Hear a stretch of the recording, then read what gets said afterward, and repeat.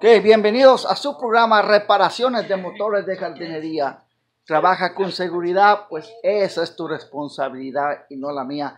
Este es el video número 3 de trabajando en un generador eléctrico de la marca Ridgid.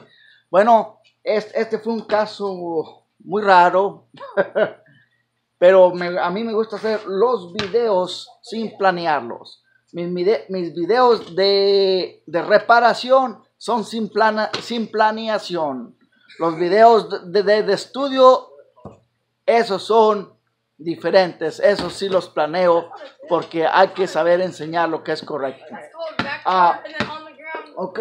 Les quiero explicar aquí una cosa a todos ustedes. Les quiero explicar lo que realmente pasó en este día. Voy a darles la mejor vista que puedo. Ok, pongan atención, por favor. Les quiero explicar. Ok, primeramente, cuando me lo trajeron, no prendía.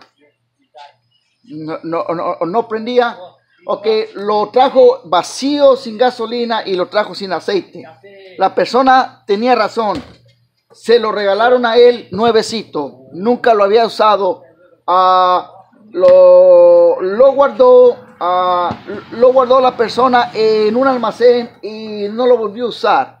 Cuando lo necesitó ya no quiso prender. Entonces esto es lo más raro. Yo le puse gasolina, le puse aceite y no traté de quitarle el carburador para limpiarlo porque le hice la prueba del líquido inflamable. Corrió un momento, le revisé el sistema de alimentación de combustible, le hice la prueba de líquido inflamable, prendió y se apagó.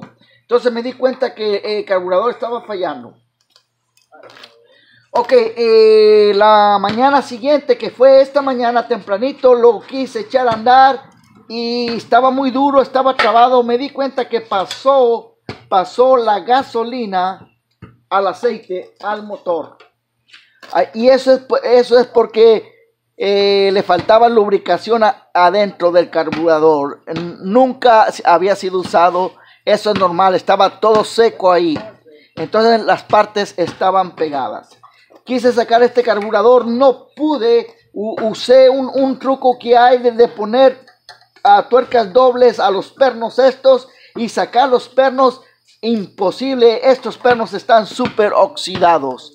Los dejaron afuera por mucho tiempo, antes o después de almacenarlo, o antes de que se lo regalaran a la persona o se lo vendieran, que creo que fue un regalo. No estoy seguro, pero creo que es lo que me dijo eso. Ahora les quiero explicar, ese fue el problema de que estaba pasando gasolina al aceite, porque estaban secas las partes y estaban pegadas.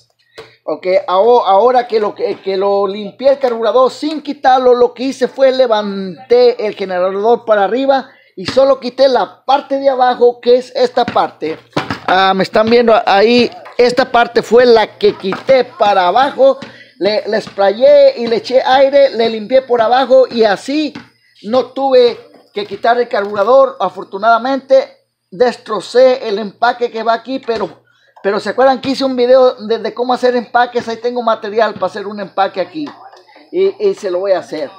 Le puse aceite fresco, le quité la bujía, le empecé a dar vueltas y gasolina botó a presión.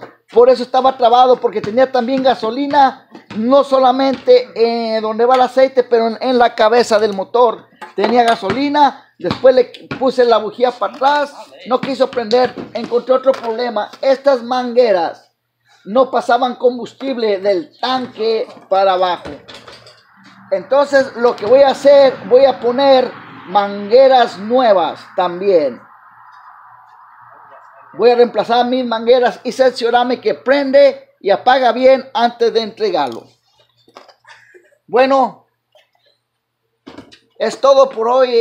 Este fue una reparación un poco rara, pero en este oficio debes estar preparado para todo tipo de engaño de estos motores. Siempre quieren engañarte. siempre quieren salirse con la suya. Pero acuérdate una cosa, que el matador siempre mata al toro. Un buen matador siempre le corta la oreja y la cola al toro. Bueno, tengan un día maravilloso ustedes y sus familias. Acuérdate que Jesucristo te ama. En Filipenses 4:13 dice, a todo le puedo hacer frente, pues es Cristo quien me sostiene. Síganse suscribiendo, síganme dando likes y esperen más videos, que ahorita estamos trabajando en generadores, sopladores. Al rato vamos a estar trabajando hasta en aviones para ir a la luna. Tengan un día maravilloso. Adiós.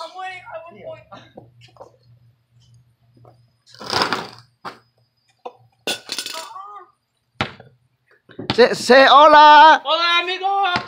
Hola, Joy. Hola, amigo.